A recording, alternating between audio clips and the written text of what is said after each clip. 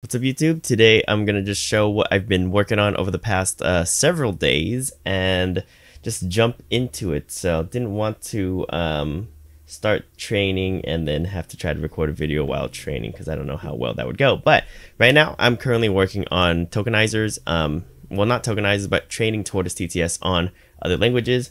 Right now what I've focused in on is Japanese, and so I just want to share some things that I've been doing and just go over what I've done so far. I haven't gotten to the training process yet. There are a couple of things that I want to try, but what you see right now is I am resampling the data, the samples from I believe they're at 44k hertz right now to 22050, and that is because that sample rate is required for Tortoise training. And the way that I can figure that out is if I go into my training, go to the corpus here, go into this train.yaml. You can see inside of this train.yaml, there's a sample rate of 22050 for the sample rate. So I need that. And for this data set, I actually processed outside of the AI voice cloning repository. And that was because the AI voice cloning repository had an issue with processing very large data sets. The issue is trying to store everything inside of this whisper.json. So what ends up happening is if you're trying to transcribe a super large data set, it starts getting exorbitantly slow because it's trying to load this file every time into memory, and then in Tortoise it just rewrites the entire thing. So this JSON file got as large as 16 million lines, and it started just processing super slow. So to mitigate that, I just used one of my other scripts, modified it a little bit for Tortoise. It was for XTTS, and it produces a data set where you can get the transcription like this. And so all you need are two files to train inside of Tortoise, and that is a train.txt and then a validation.txt. And so this dataset took me about a day and a half to transcribe into Japanese using Whisper X large v3. And so I got all this transcribed. And if you're wondering how many samples of audio it is, I'm doing 240,000 samples of audio, which comes out to about 800 hours of Japanese audio. And we'll see how training goes with this. And I have been running into large and huge issues with trying to train up or try to get a tokenizer working. I have this BPE test. I was trying to work with ChatGPT on making a byte pair encoding tokenizer for Japanese, and using MeCab. And I've had experience using MeCab in the past, but for some reason I'm not able to use Hugging Face's tokenizers for custom tokenizers correctly. So I was running into issues there, and I don't even know if this tokenizer will work. So what I ended up doing, what I'm going to try first, and I ended up romanizing it. So what that means is I turned all of the Japanese kanji into English characters instead here. So let me zoom in. Sorry, I should have zoomed in earlier, but all of these are now in Roman lettering, or what is it? This is English, so English lettering. So it's just got the it's got all of that here, and it, in theory, what I'm thinking is that since it is romanized like this, it should be able to use the tokenizer that's already inside of Tortoise TTS itself. Because if we go into the tokenizers for the actually this one's inside of Tortoise TTS, Tortoise data JSON. If we go into this one, the one that comes with Tortoise TTS, you've got all of these in here. So what I might run into issues with are these merges.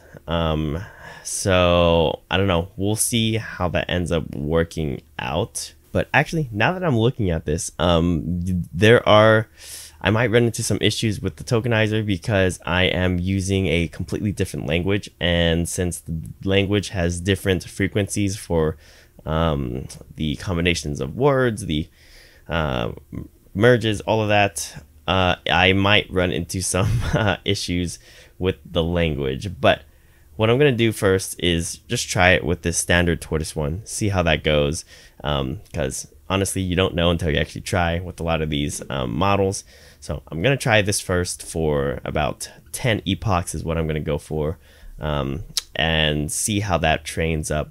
And if it's terrible, well then I'll look on adapting it to Japanese for this tokenizer. So I think I should be able to do that without too much difficulty. The issue is just going to be time. So it's going to take a lot of time for this to train up on my GPU. I honestly don't know. 800 hours, that is a lot. So I might not even be able to get past one epoch. It might take me several hours to process one epoch. I'll have to see what the training time looks like after all of these process. But that's what I'm going to be doing after this. And right now, what I ended up doing was just writing a script that can resample to 22050. So here's the script that's running right now. And yeah, it's just converting everything using all of my CPU cores to 22050, because if you try processing this on one CPU core, it's going to take forever. So you need to run it with multiprocessing for FFmpeg. All right, and then so yeah, if I take a look in here, it's been processing for, let's say, about 10 minutes, and I've got 16,000 samples. So this itself is going to take a bit of time. This is probably going to take like 3 to 4 hours to sample down to the correct hertz that I need. So yeah, I probably will make a follow-up on that, but didn't want to go too long without talking about what I've been working on, and it's been interesting so far. So we'll see what comes out of this. Now, as far as other things, I did work a little bit on the AI voice cloning repository. I ended up adding CPU training to that. I don't know if I made a YouTube video on it. I don't think I did. I ended up adding CPU inference, not training, to the AI voice cloning repository, along with doing a couple of fixes. So I've done some Whisper X fixes for the AI voice cloning repository. And then outside of the AI voice cloning repository, I ended up doing some RVC stuff and testing out with different voices. So I thought that was pretty cool that you can train RVC voice models and you can actually have multiple voices inside of one PyTorch file. So that I'll probably make a video on, just sharing a little bit more in detail what the results of that was. Yeah, that's going to be today's little update video. I'll probably make a couple more of these in this next week. I will be busy all next week, so I won't probably make any content next week. At least content that I haven't pre-recorded. So that's what's going to be happening next week. And but yeah, once again, thank you to all my members for supporting the channel. Really much appreciate it. And I will see all of you all later.